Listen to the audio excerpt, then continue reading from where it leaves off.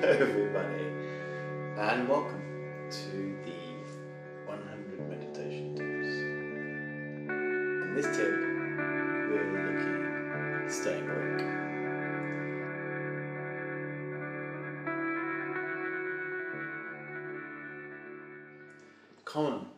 It's a common question when we meditate, especially for beginners. Come along to a class and they often say, I found myself very distracted during the meditation. I couldn't stop thinking.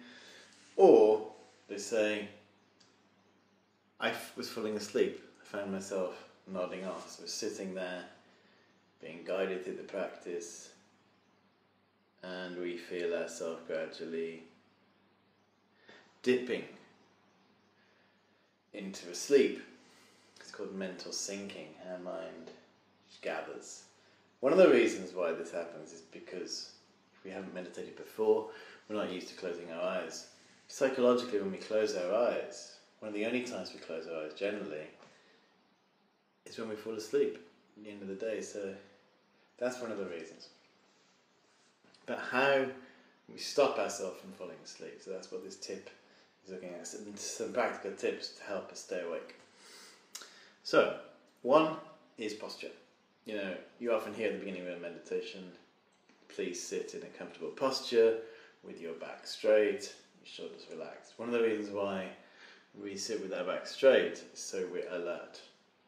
For example, if you choose a nice comfy chair to sit in, you kind of slouch into the chair, feeling really comfortable and relaxed. You may have a kind of relaxation session, but you may end up drifting off. So it's good to actually sit upright, whether it's cross-legged or sitting in a chair, feet on the floor, back straight. One tip. Another one is, at the beginning of the session, make a determination or decision to stay awake. It sounds obvious, but the power of decision making is quite strong. So make a decision for the next however long, half an hour, 10 minutes, 15 minutes, an hour, however long we're practicing for. I think during this period of time, I'm going to stay awake. I'm going to do my best to stay alert. Another thing we can do is to keep our eyes slightly open. So there is a tendency, we often want to close our eyes completely, but when we practice meditation, but you cannot keep them open slightly. So you're sitting there, you allow a little bit of light in, and you take a spot on the floor, say a metre or so in front of you to gaze at. You're not closing them completely, they're open, looking like that.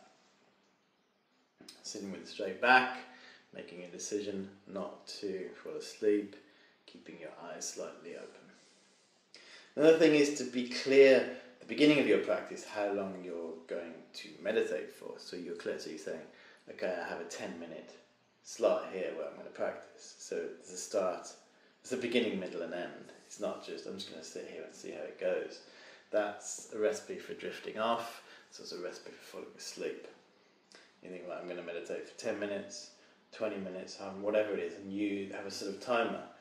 Me personally, I use a timer on my phone. So I set, let's say it's half an hour, set it for 30 minutes, and it's a countdown. And then at the end of the 30 minutes is over, there's a timer, the timer goes.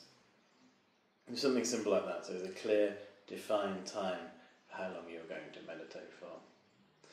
Another thing is to maybe, if you're feeling a bit sluggish, a bit tired, maybe do some stretching before your practice.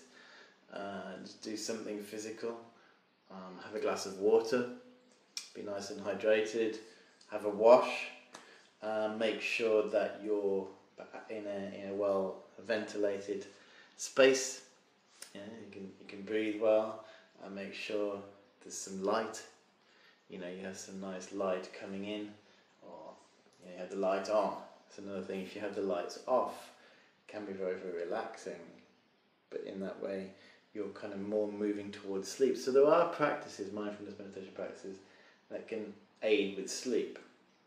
But it's important to be clear the differences between those and other practices which are aiding to increase mental harmony, increased focus, increased clarity.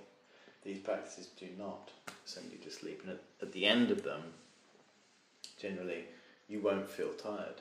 You'll feel alert. You'll feel your mind is refreshed and uplifted.